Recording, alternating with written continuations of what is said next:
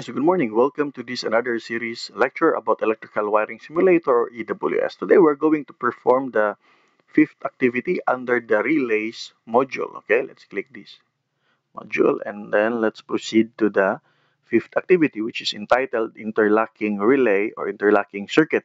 Okay, so we will now apply the interlocking contacts here. Okay, let's click the play, the normal mode, and then let's proceed to the circuit. Let's explain first the circuit here.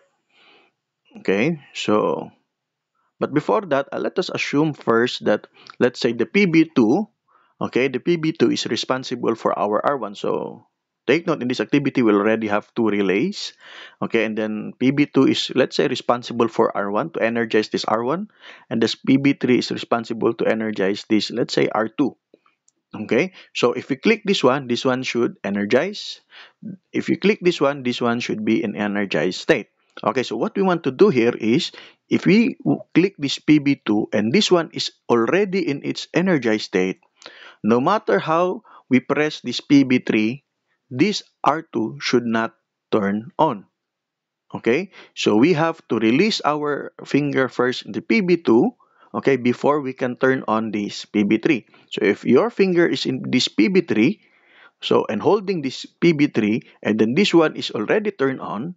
So, no matter how we press this PB2, this R1 should not turn on. So, that is the function of the interlocking system, interlocking circuit. Okay, so there is should only one relay working in this particular diagram. Okay, so how are we going to implement this one in our electrical diagram? Okay, let's take a look here. So, as what we can see, this PB2 is responsible for R1, PB3 is responsible for R2.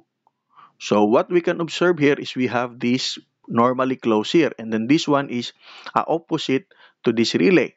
Okay, so if we have R1 here, the normally closed here is R2, and then if you have R2 here, R2 coil, the normally closed here is R1. Okay, so this R2 and R1 here represents the interlocking circuit in this particular electrical diagram. So how does this work? Okay, so if you press this one, okay, if you press this one, the current now will now be able to flow from this 24 volts to this R1 here. Okay, since this is normally closed R2, the current will be able to go back to this, to the negative volts. Hence, this R1 will be in its on state. Okay, that is assuming that your finger is still in this, holding this PB2. Now, take note that if this R1 is in its energized state, all of the normally open contact will be closed of the R1, and then all the normally closed contact will be open. Hence, this one will open, this one will close. Okay, now let's try to analyze this second rung here. If this one is energized, okay, this one is open. So we have an open contact here, open circuit here. So no matter how we press this PB3, okay, we close the circuit here, the current will not be able to flow going back to this 0 volts because there is an open circuit here. Okay, hence, this R2 will remain in its off state. Okay, so that is how this works. So if you release your finger in this PB2, holding this PB2, then you press this PB3, this R2 will energize now.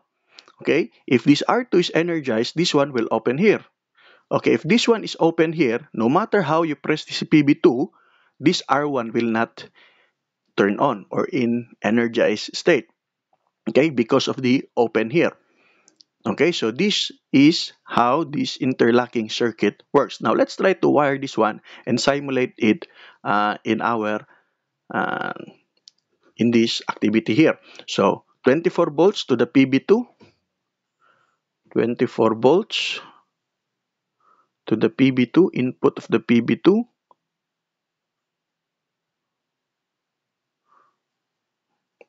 Okay, and then the output of the PB2 to the input. Take note of the labeling. In this particular case here, R1. Okay, output to the 13 of the R1. To the 13 of the R1. Oops. Output to the 13 of the R1. Next, the 14 through the 9 of the R2. 14 through the 9 of the R2. And then the 1 of the R2, which is in this particular case here, will be going back to the negative of this power supply.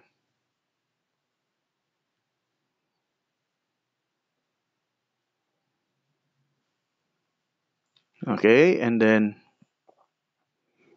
okay, I think that's it for the first rung. Okay, the second rung, we have to connect the input of the PB3, which is in this particular case here. We have to connect this one to 24 volts or to the input of the PB2 since this is connected to the 24 volts already. So we can connect it to the input of the PB2. Okay, input of the PB2. And then the output of the PB3 will be connected to the 13 of the R2. Take note of the R2 here.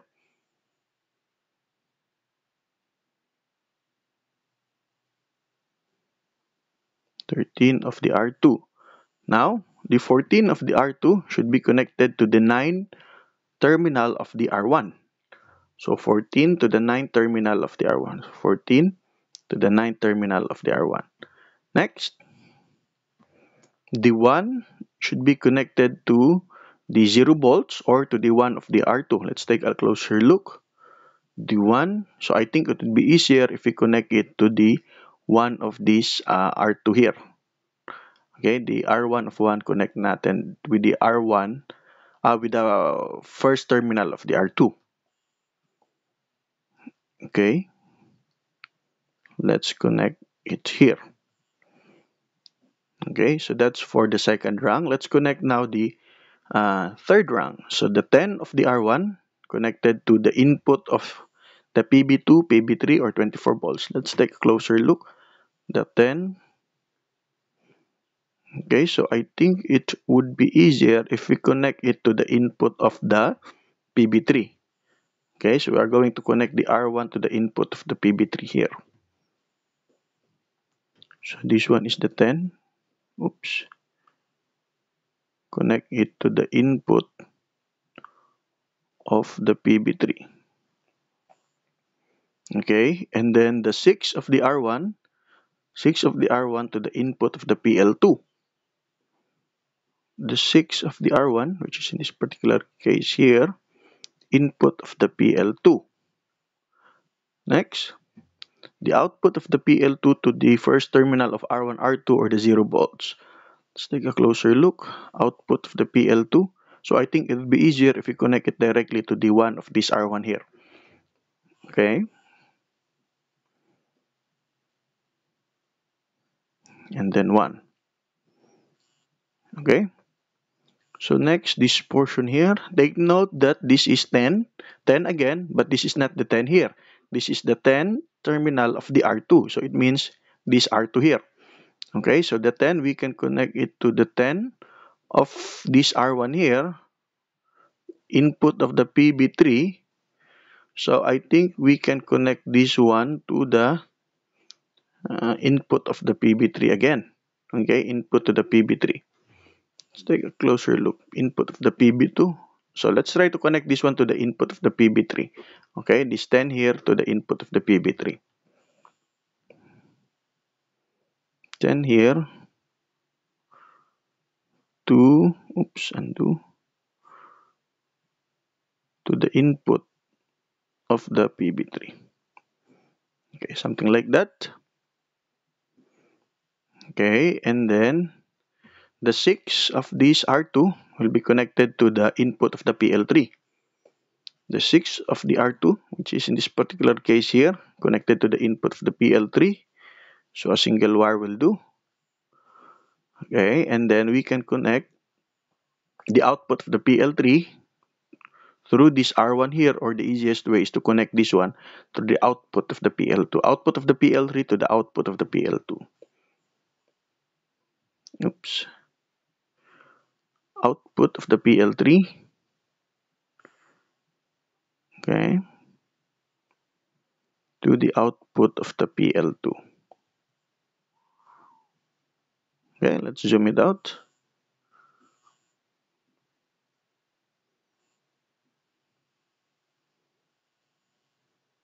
Okay, so let's start the simulation.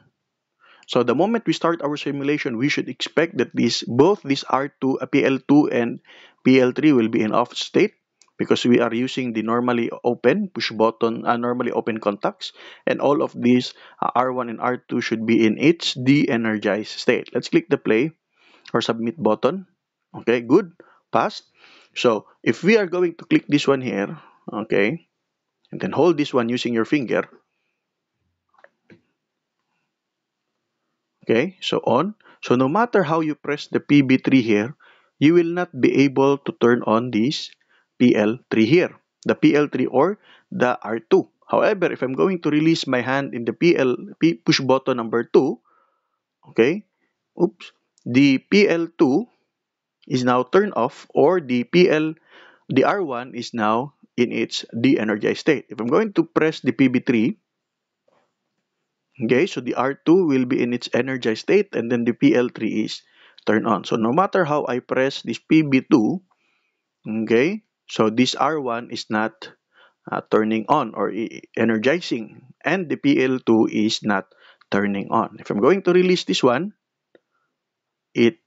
PL3 is now turned off. Okay, so in the next lesson, we will combine the interlocking and then the holding contact.